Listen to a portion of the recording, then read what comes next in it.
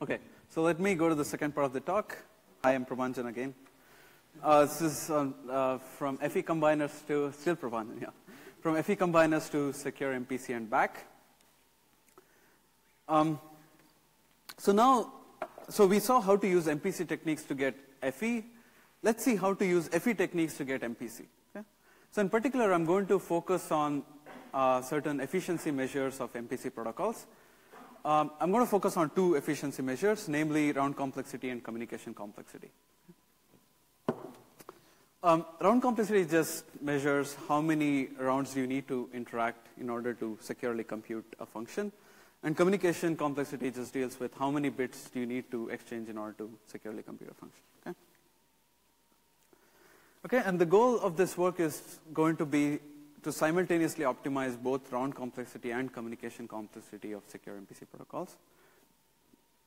And to keep things simple, I'm only going to focus on passive security, and I'm only going to work in the all but one corruption model. And the main tool I'm going to use in this construction is that of function encryption combiners. So what are function encryption combiners? So we have these different constructions of FE from different assumptions. Right? And let's say you want to use a secure FE construction. Right? So which of these assumptions do you believe? So maybe you start with the first FE construction, and later it turns out to be insecure. Right? So what FE combiner allows you to do is to combine these different FE instantiations, these different FE candidates, into one secure FE candidate with the guarantee that the resulting combined FE candidate is secure as long as any one of the original FE candidates were secure. Yeah? Is clear? Okay. And an alternate perspective of FE combiners is that they're even useful if all the original candidates I started with are all the same. Okay? So what does this even mean? Let me explain this by an example. Suppose, let's say, you have a server that has the master secret key and public key of an FE key. Okay? And whenever you want a functional key to be issued, you talk to the server, and the server gives you the functional key. Okay? The disadvantage with this is that there is a single point of failure. If the adversary corrupts the server, then he can learn the master secret key, he can decrypt all the ciphertext and get the information. Okay? So a natural approach to overcome this problem is to sort of distribute trust. Right? So now you have many servers, and each server will have its own instantiation of the FE scheme. So the first one will have MSK1 PK1, second one MSK2 PK2, and so on. Right? Now the conundrum is, which public key will you use to encrypt? Right? I mean, one advantage with this is that the only way the adversary can actually learn all the secret keys is to corrupt every single server, which might involve more effort to do. But the disadvantage is that what is the public key you're going to use to encrypt? Right? Maybe you start with using the first public key, but what if the adversary has already corrupted the first server? So here is where FE combiners are useful. Okay? So you're not going to use any individual public key. You're going to run the FE combiner on all the public keys, and you're going to encrypt with respect to all the public keys. Okay? Okay? And the guarantee here is that the combined instantiation is secure as long as there exists at least one instantiation of the original FE scheme that is secure. So recall that I'm still using the same FE scheme throughout, right? It's just that I'm running different instantiations, right? So here the guarantee is somewhat different from the traditional guarantee you would have seen in FE combiners, in that the resulting instantiation is secure as long as the adversary cannot obtain all the secret keys of the original instantiations. Okay? Okay. So what is the relationship between FE combiners and secure MPC protocols? So I can really view every invocation of the FE scheme as being a party in the secure MPC protocol. And if the ith invocation of FE is compromised, I can consider analogously, the ith party in the MPC protocol as being corrupted. Okay? So this is how FE combiners are related to secure MPC protocols. And I'm going to use this analogy to construct MPC protocols. Okay, so let me state our results. So we are going to initiate a formal study between secure MPC protocols and FE combiners. And we are going to show how to get a 2-round MPC protocol with communication complexity that only grows polynomial in the depth of the circuit and the input and output of the circuit being securely computed. And this protocol is secure, assuming learning with errors. And the main tool used in this construction is the tool of FE combiners. And concurrently, Willie, Hortek, and Daniel also obtained this result via the tool of laconic functional evaluation. Okay. So before our work, the prior 2-round secure MPC protocols were either based in the CRS model or they had large communication complexity. Okay? So our protocol is in the standard model. Okay? So what about the other direction? Can we use secure MPC protocols to construct FE combiners? And we show how to use constant round MPC protocols to construct FE combiners for polynomial size circuits. And the constant round MPC protocols we are going to use can be based on the existence of PRGs in NC1. So we get FE combiners for polynomial circuits from PRGs in NC1. I'm not going to talk about this theorem in this talk. And we can instantiate PRGs in NC1 from DDS, learning with errors, and so on.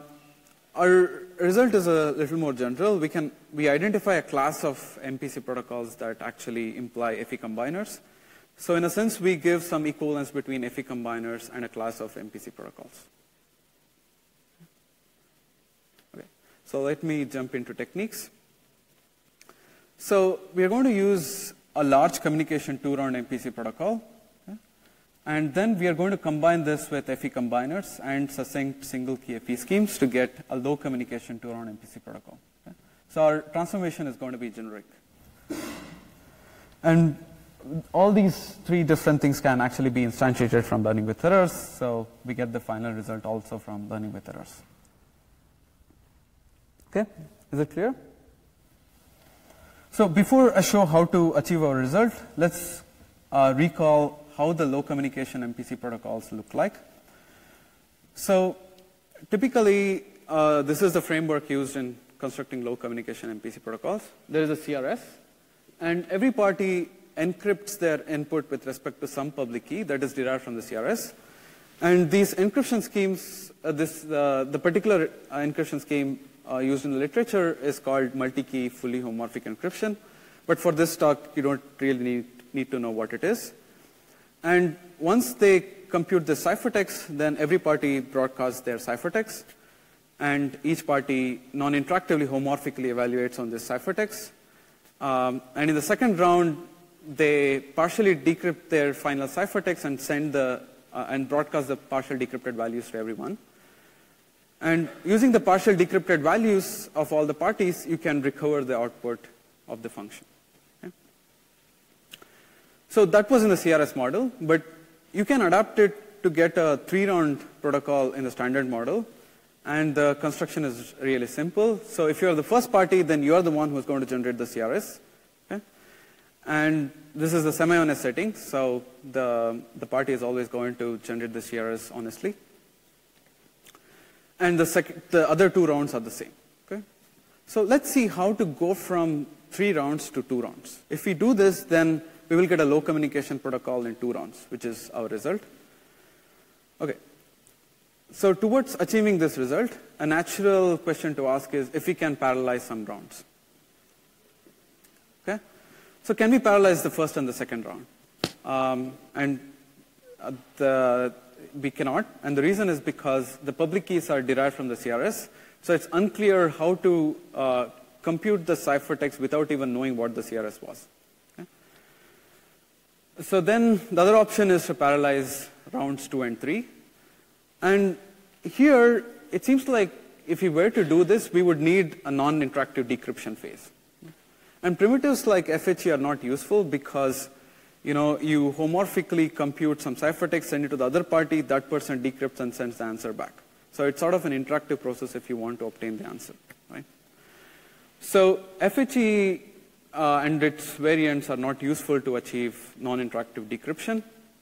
But it turns out that functional encryption is really useful if you want to obtain non-interactive decryption. Right? Because you send the encryption to all the other parties, and if they have these functional keys, then they don't have to talk to you. They can decrypt the answer by themselves and get the output. Okay, so here is going to be the warm-up attempt to get low communication MPC from large communication MPC using single key FE. So there are n parties. They have inputs x1 through xn. So here's what they're going to do. They're going to run an MPC protocol. And the functionality associated with this MPC protocol computes an encryption of x1 through xn, okay, under master secret key MSK. Okay? So who computes MSK? The first party is going to be the one who computes MSK. Okay?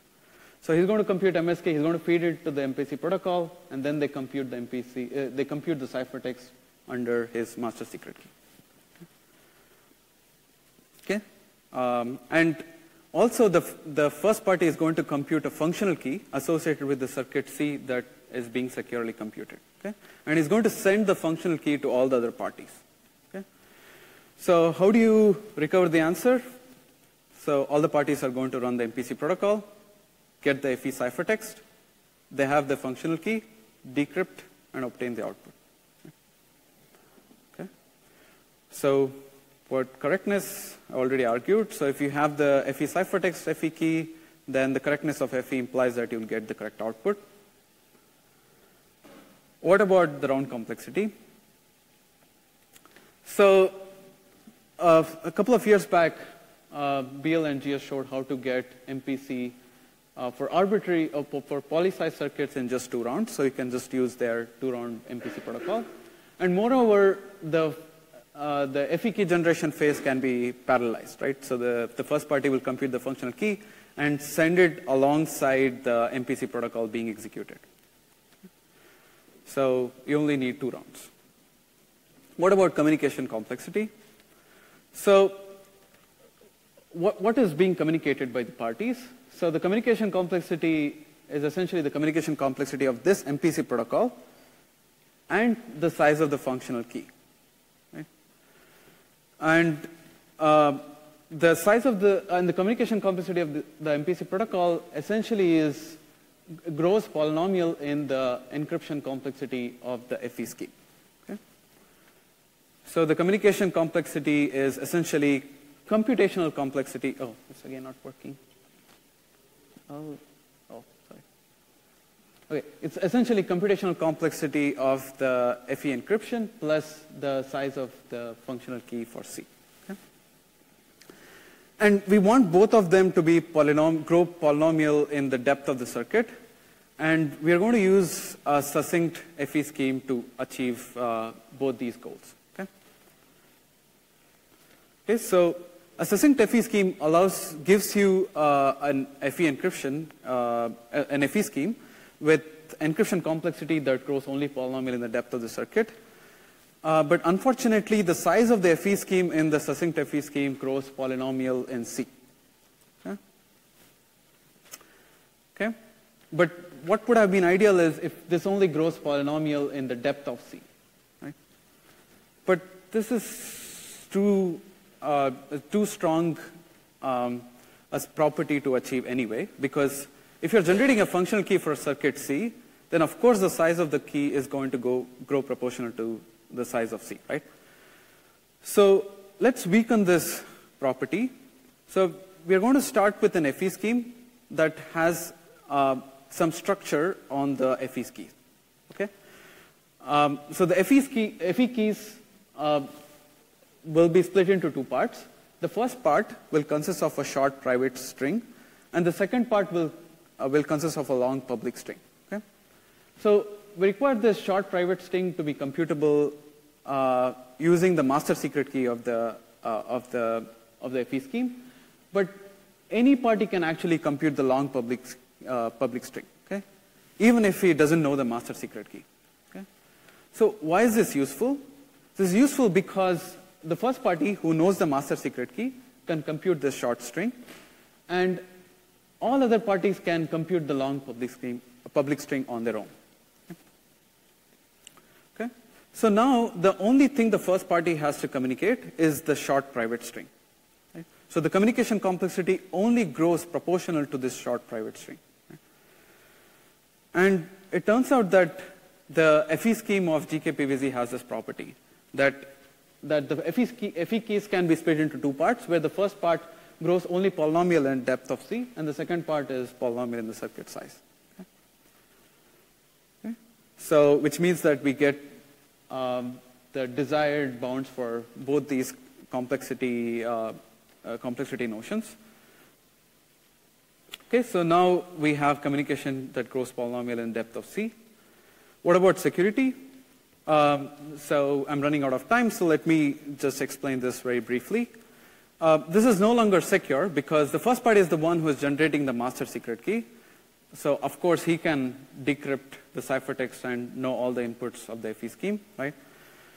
So what we are going to do is to make all the parties generate the functional keys and not any individual party.